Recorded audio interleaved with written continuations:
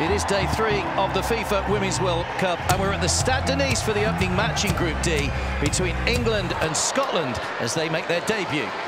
Kirby.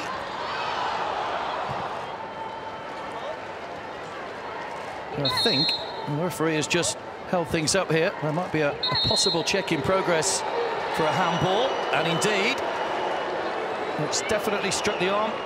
Now, how does Adam Cover interpret this? England penalty.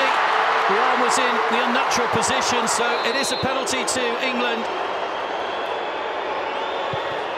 No problems, top corner, England lead. It's a third consecutive goal from the penalty spot in World Cups for England. Good ball in, great save. Wonderful reactions from Lee Alexander.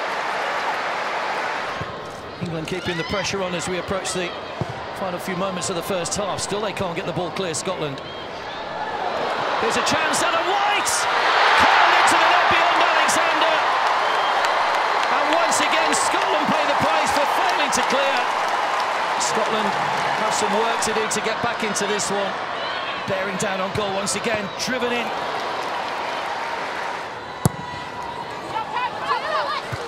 Good ball in down by Scott. Good save, Alexander from White.